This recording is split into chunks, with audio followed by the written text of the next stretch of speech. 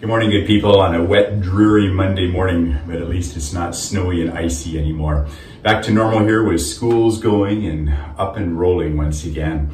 On January 1st, in my homily that morning, I spoke a bit about the need for us going into this year to what I call feed trust instead of feeding fear.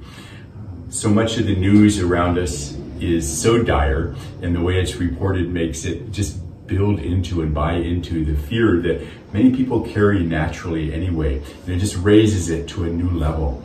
And yet for us as people of faith, our faith is based on trust.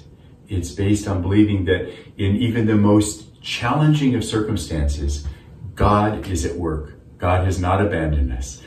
God has a plan, and He's working it out in the midst of those difficulties, not in spite of those difficulties. That's a hard thing for us to trust. It's a hard thing for us to continue to surrender into. But if we're going to feed trust instead of feed the fear, it means that we need to attend ourselves every day. I think it's every day at things that build that trust instead of helping us to cave into the fear. The things that cave into fear are sometimes negative conversations with people who just get caught in that downward spiral. You and I know people like that. Sometimes we have to limit our contact with that. Limiting contact with the news, which frankly tends to do that for most people. Taking time to focus on trust, on God. You know, the whole Bible, as I mentioned Saturday morning early in my homily, it's a Bible, it's a book of trust.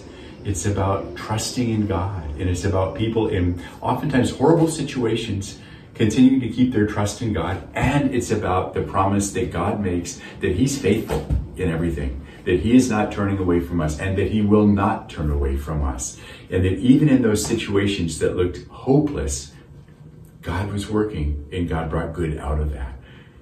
Good people, we can trust in that.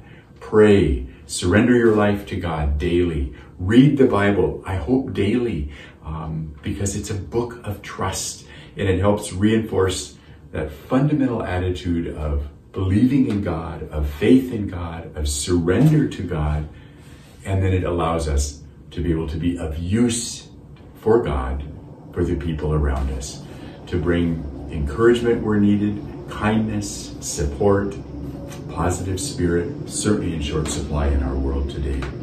So my challenge to you, challenge I'm giving myself, let's feed trust. And let's catch ourselves when we're feeding fear and turn that back over and invite Jesus into that so that we can be people of deep and enduring faith. God bless each one of you.